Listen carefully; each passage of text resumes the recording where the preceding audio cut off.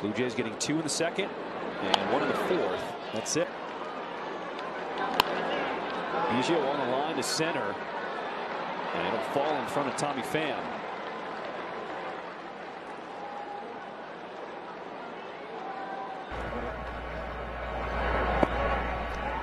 Oh, 1. Tried it again, but he missed off. And a high fly ball to center field. Setting up is Pham. Tagging is Biggio.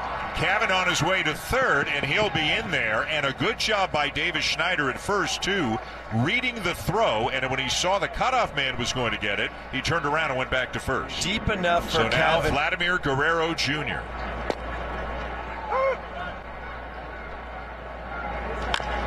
Bounced up the middle, and this is the last thing they wanted, a double play ball. And they fail to add to their lead again. 7th inning stretch, still 3-0 Blue Jays. 0 for 3. And slider. He did, left it over the middle of the plate, but it's rolled out to short. Bichette on to first. 2 down. And now that it's been cleaned, as John Schneider that got to him. Empty 3-0 Blue Jays. And a strike, 1-1. Popped him up. Schneider coming into shallow left field makes the catch, and that is a big 6-out effort. Schuster is still on the mound. Bo Bichette leads it off. Bo is 1 for 3.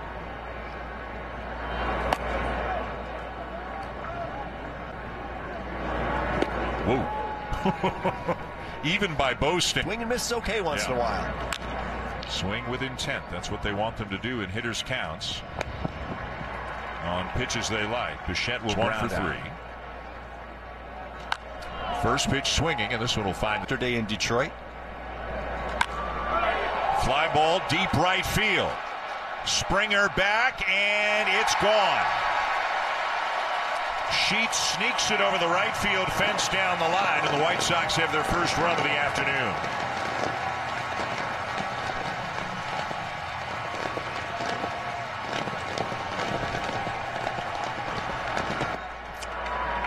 And I know we have mentioned it a couple of times today, which is yesterday. Fly ball to center. This is tagged pretty well, but it's going to be caught on the track by Varsho. So if those 3 are unavailable, then the other remaining guys are Andrew Benintendi, the bat.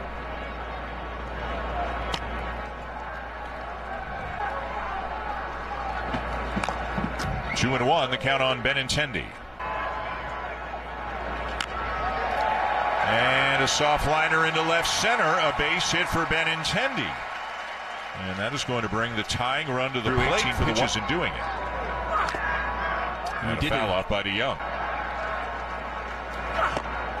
Almost hit him. A little bit. You like the location on that one, right? Oh, absolutely, yeah. It's still in off the plate, but I think the physical body of the catcher, if you get in there too far for a guy. And 2 the count. He threw him a slider. Went away from the. Again the 1-2. Foul ball.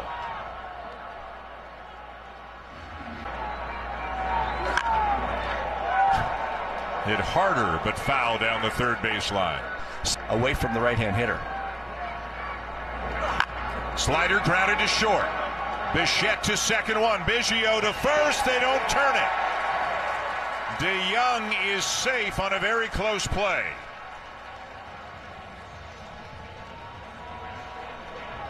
John Schneider is looking back towards Gil Kim, who must be on the phone, and no challenge by the Blue Jays. Well, after all of those sinkers, he got him to roll over a slider. Bo comes to get it, gets it to Cavan as quickly as possible, but DeYoung runs just well enough to beat it out.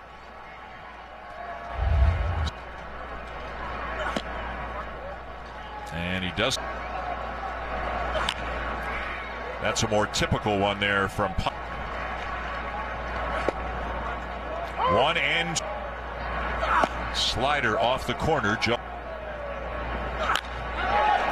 Into to center and down for a base hit.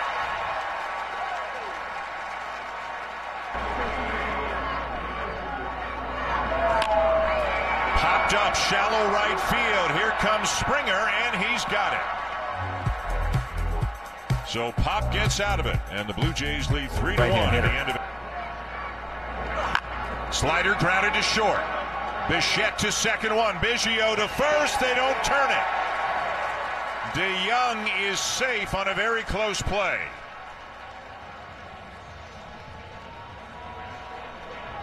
John Schneider is looking back towards Gil Kim, who must be on the phone, and no challenge by the Blue Jays. Well, after all of those sinkers, he got him to roll over a slider. Bo comes to get it, gets it to Cavan as quickly as possible, but DeYoung runs just well enough to beat it out. So popped up shallow right field. Here comes Springer, and he's got it. So Pop gets out of it, and the Blue Jays lead 3-1 at the end of 8.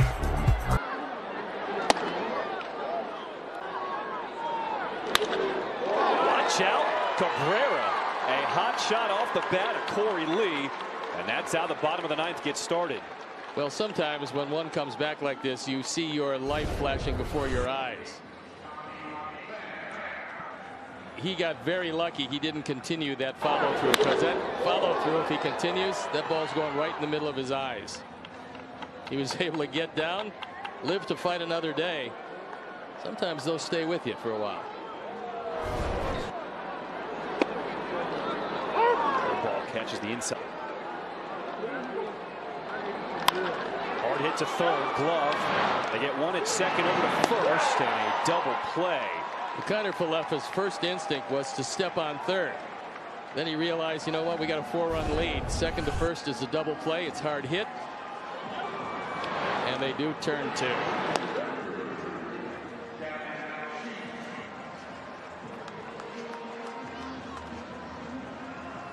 So Gavin will step up.